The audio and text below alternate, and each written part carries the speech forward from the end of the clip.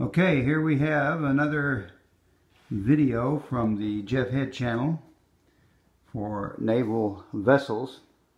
And what I have here is a 1/700th scale. Believe me, I'd like to have a 1/350th scale of these ships, but they're not made in that scale, so we have to settle for what we have. And I had to even do some scratch building to get what I've got. What you have here are two South Korean Dokdo class LPH aircraft carriers, both of them with F-35Bs loaded on them, and as you can see, they're loaded right up. We've got the 6112 and over there the 6111, which is the Dokdo itself, and we've got them loaded up with quite a few F-35s. In addition, like we did, if you'll look up the Japanese version of this dual aircraft carrier, I have SV or EV-22 on both of these ships that is an AEW aircraft early warning version of the Osprey, which is a natural and great role for that aircraft. As you can see, it would work wonders for the Korean ships as well. And so here you have the Korean jump jet carrier. They have already made the commitment to buy the F-35Bs. Now, escorting them, we would have two more ships, but what I have are the Jong, the Great class AEGIS destroyers. These destroyers are a little bit bigger than the United States Arleigh Burke Flight IIA destroyers, but they are loaded with much more in terms of their capabilities. This first one here is the 911. It is the Jong the Great, and as you can tell, all of these ships, I have the excuse me, the metal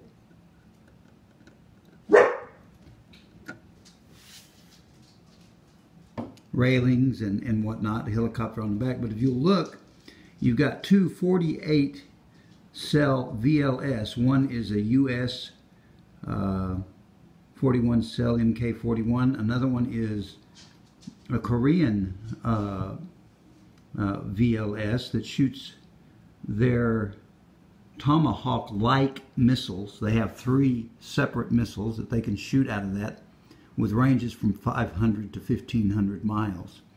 And then they've got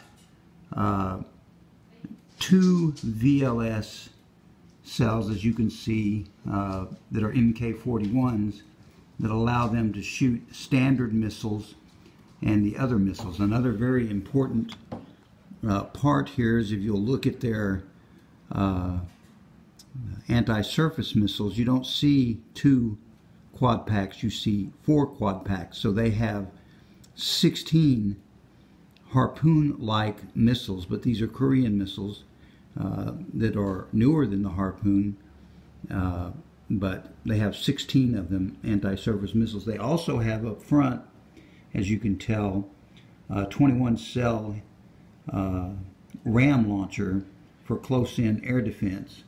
So when you take the two 48s and the 32, that's 128 missiles. You add another 21, and you've got, and then add another 16, you've got 165 missiles on this ship. This is a great ship, in my opinion, for the United States to use.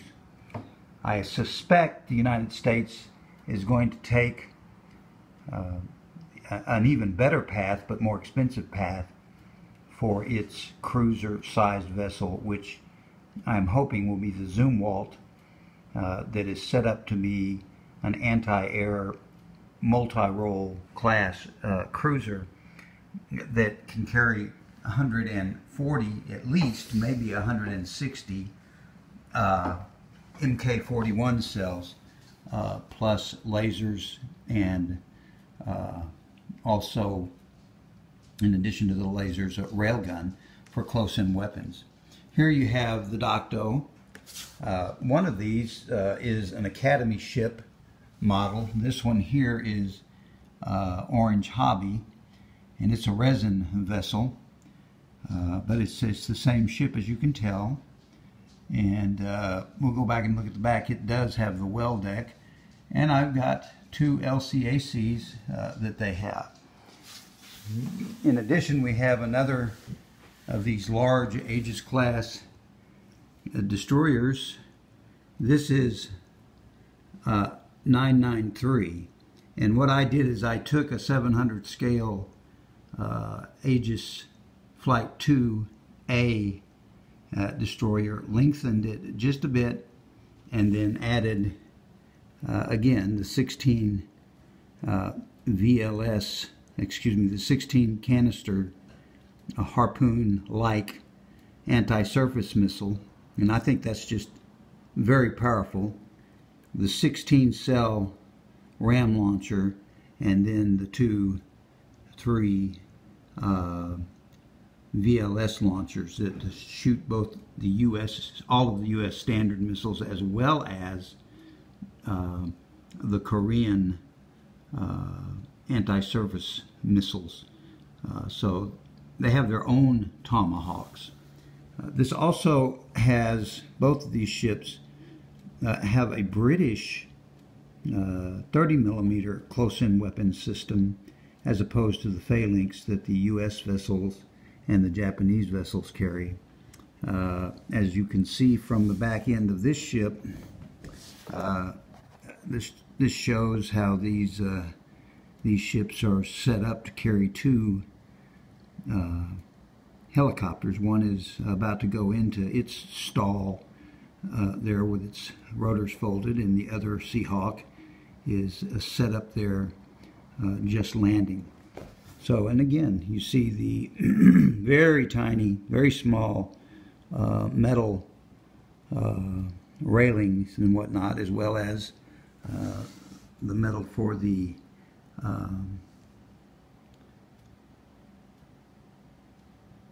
main masts. And then finally we have two of these LCACs. If you'll look at these two guys, they each have 4 large trucks on them. This one here has a ground to ground anti-surface missile launcher on one of the trucks, as well as 2 more trucks that they're hauling, and then they are going to haul them into the back of this Dokdo class LPH. This is something that the Chinese have, that the Koreans have, that the Chinese didn't put on their Izumu or the Hyuga class, because they have their own Osumi class LPDs that have a well deck, and right now they've got 3 of those, and may build more of them at some point. But this is in fact the Korean LPH Dokdo. Now the Koreans have 3 of these large Aegis vessels, and have already started building a 4th, and have approved 3 more altogether. So they'll end up with 6 of them. They also have the KDX-2. I could not find a model of them anywhere. I think there is a resin model, but those resin models are very expensive, and I didn't see building one or 2 of those for the money. I thought these 2 Aegis class Sejong the Great would make my point for me. If you think about it, Just think about it, 165 missiles in each one. So there's 330 missiles in those two ships. The vessels that the British, for example, carry, the Daring class, have 48 plus 8. So they have 56 missiles in each of their mainline anti-air class destroyers. And you see these ships carry 3 times as many missiles in each. So that's a fairly impressive load that the Chinese are able, the Koreans are able to carry. But there would be 2 more smaller KDX-2 class ships in this arrangement. Each of these, Sejong the Great, displaces 12 to 13,000 tons. So they're larger than the AEGIS class and larger than the Ticonderoga class, and in fact have more missile cells than the Ticonderoga class. The Ticonderoga class has 122 plus 8, so that's 130 missiles. However, they are outfitted with all the latest AEGIS, where these don't have the BDM capability to do both BDM and normal anti-air defense. The 3 new ones they are building will have that version of the AEGIS software and hardware to do that, which is what the Japanese are doing with their 2 new ATEGOs as well. But in the meantime, the Koreans and the Japanese have developed their answer to, along with the United States, to the Chinese buildup of many destroyers and destroyer-sized vessel or cruiser-sized vessels that they're calling large destroyers, the type 055. But even there, these Korean vessels significantly outweigh them in terms of weaponry, and of course they're using the United States and Lockheed to make that weaponry very modern. So we'll close off with that. One last look here at the Sejong the Great and its large Korean flag that they carry. It was nice building these. I do, by the way, I have bought a new 1/350th Flight II AEGIS Burke that I'm going to rebuild into a 1/350th Sejong the Great, and then I will display here all the major destroyers that are available, and we can look at the differences between the various Burke classes, the German newest destroyer, the UK's destroyer, the Chinese, the Russians. We'll take a look at each one of those once I get that 1/350th Sejong the Great. On the other hand, I may show the cruisers and have the Tycho, the Type 055, the 2 Russian cruisers, and the Sejong the Great. The only thing about the Russian cruisers, they are powerful, but their technology is old and they just have not had the money to do the kind of upgrades that they would like to do. And so you end up having ships like this that are really much newer, 2 generations newer than the Russian ships, and the Russians are just hard strapped for money. But there you have it, a Korean 2 carrier strike group. This to go along with my 2 carrier strike group that I have in 1/700 scale for the Japanese. Take a look at that one. because I included a replenishment vessel as well as the full group.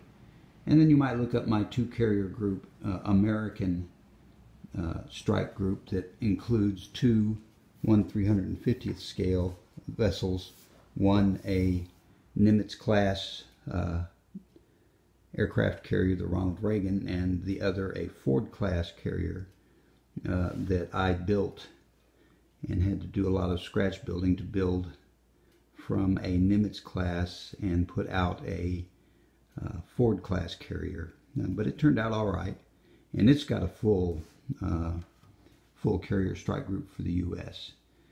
So with that, I'll close. We do have a single carrier strike group for the Russians and a single carrier strike group for the Japanese out there in 350th scale. And I had one for the British as well, but it was the Invincible class, so it's not showing as well as these ships do. I'm hoping, of course, that the British or Airfix or somebody will come out with a 1/350th scale Queen Elizabeth class. But until then, here's another 2-carrier strike group, this one for the Koreans in the Dokdo class. You guys have a great day. Look forward to your comments. And please spread the channel around. Have other people look at it. It's always good to hear from folks and hear what they have to say about the various ships in their parts of the world. Thanks. This is Jeff Head. Talk to you later. Bye-bye.